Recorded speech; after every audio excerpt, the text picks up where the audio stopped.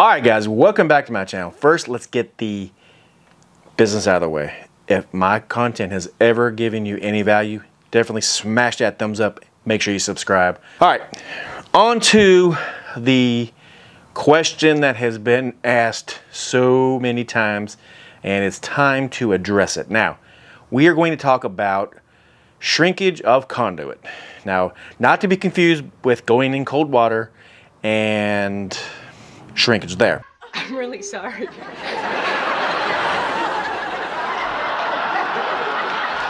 I was in the pool! But we're going to be talking specifically about how to figure out conduit shrinkage. I'm going to show you guys a product that I think is pretty awesome, and Klein is just pretty good. Now, I'm not sponsored by them, but Klein, I'm going to show you guys the product that I think is super helpful. Now, if you're in the trade long enough, you kind of just know it, but if you don't and you just need a refresher, this tape measure right here, guys, is fantastic. And why is it?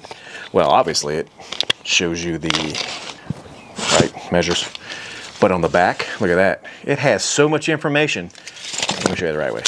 It has so much information, right? It has conduit bending multipliers with the shrinkage per bend. Now that is pretty neat, right?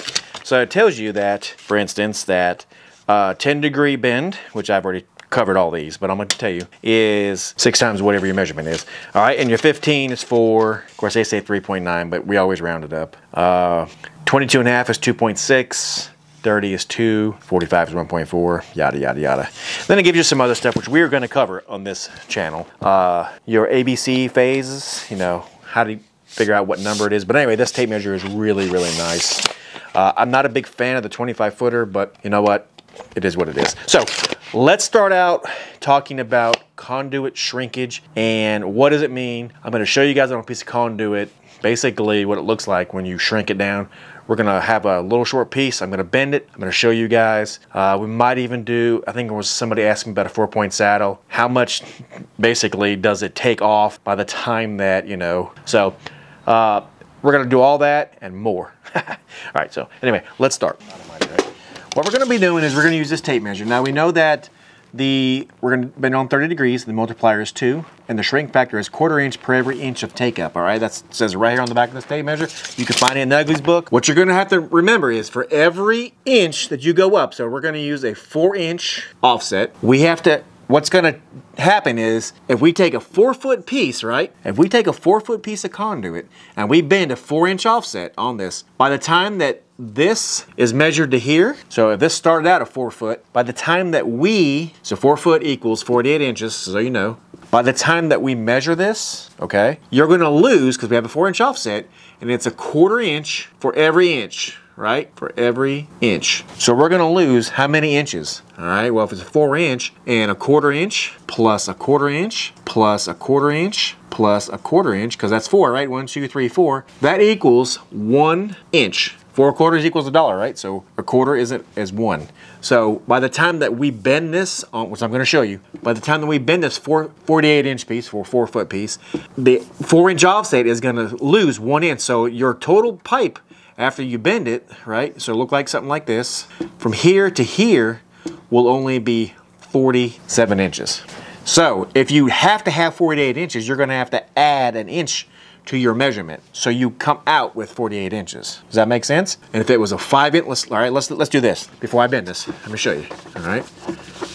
Remember, we're going to bend it on 30, so it's a 1/4 inch for every inch. All right, and the multiplier for 30 degrees times 2. So let's say we want a 6-inch. All right, we have a 4-foot piece of pipe right here. Still have the 4-foot piece of pipe. Now we want a 6-inch offset. Right? All right, well, our multiplier is what is our multiplier going to be? 6 times 2 is 12, right? So between the marks will be 12 inches. How much is it going to take off? Well, let's look at this, all right?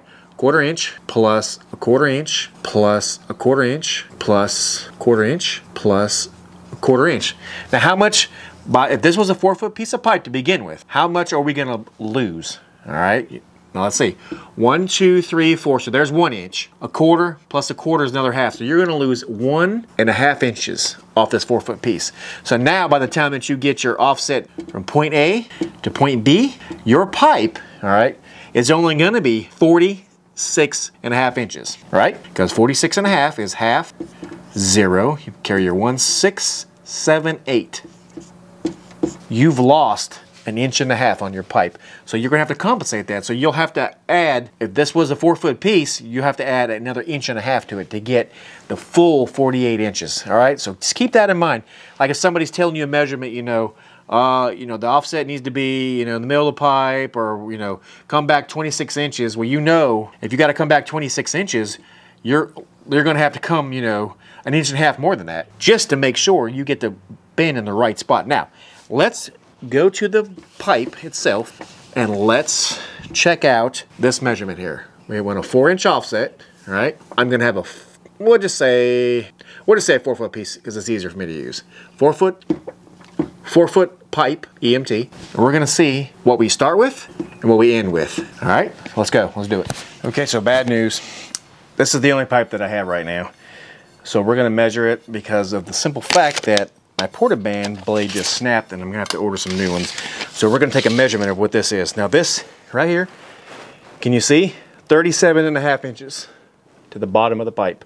So almost 48 inches. So now we only have 37.5. Ooh, hold on. So now we only have 37.5, all right?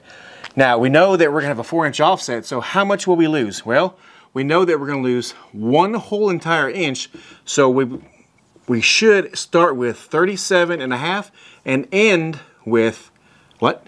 1 inch difference, so what would that be? 36.5. You guys are sharp. This is what we should end with, but let's see if indeed that's what we do end with. So, let's go ahead and mark. We'll come back 3 inches or so. We'll just come back 4 inches, all right? And we do know that we want a 4-inch offset, so a multiplier of 2, right? For 30 degrees. So we need a 4-inch offset, so we need 8, right? 8, 4 times 2 is 8. So we need 8. So if we mark this here at 12 inches, we should be right. And we'll double check it here. It should be 8 inches between the marks.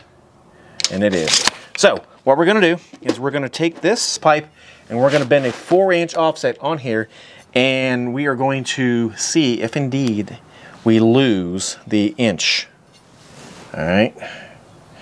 Got my marks. Let's bend it. I'm gonna have to remark it because the erasable marker came right off. So we are going to bend this right here in the bender. No editing.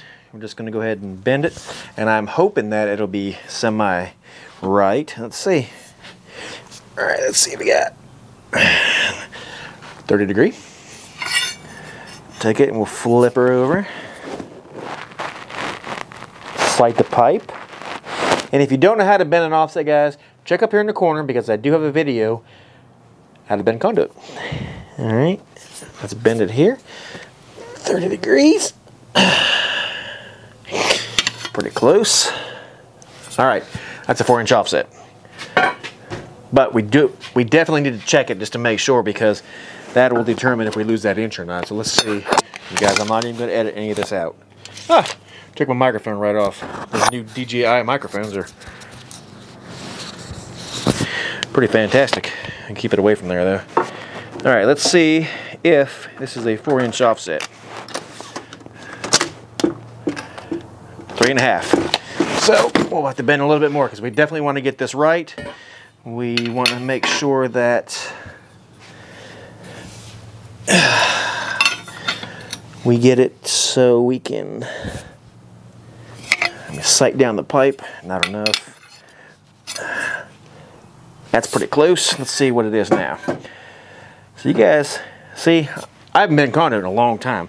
Actually, the last time I bent conduit was, I believe, on this channel here. It's been a while. All right, I got 4.5, so it's going uphill probably. Yeah, I can see that a little bit. We'll just tweak it a little bit. think that's going to be really, really, really close. It might be close enough. Let's see.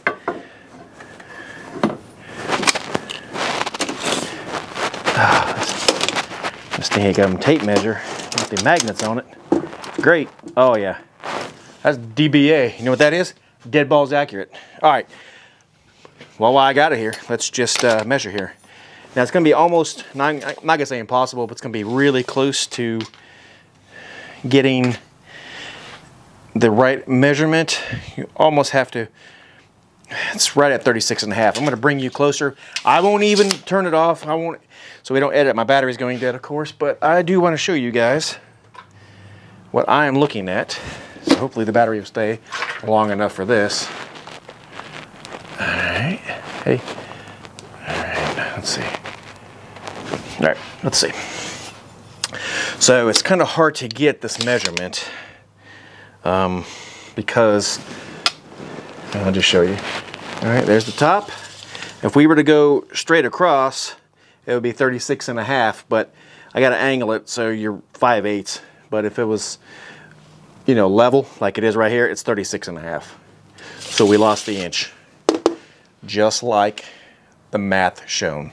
So the next video, guys, if you're interested in it, will be how to correct dog legs in pipe, because that has been asked and I haven't done a video yet, but that's going to be next. So definitely stick around. If my content has given you guys any value, definitely smash that thumbs up. Subscribe if you want to see what happens next. God bless.